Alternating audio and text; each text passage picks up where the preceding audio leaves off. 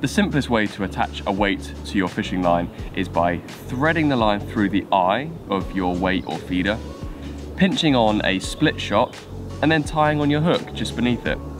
This works just fine, but if you're making big casts, then the split shot can slide down the line and sometimes damage it.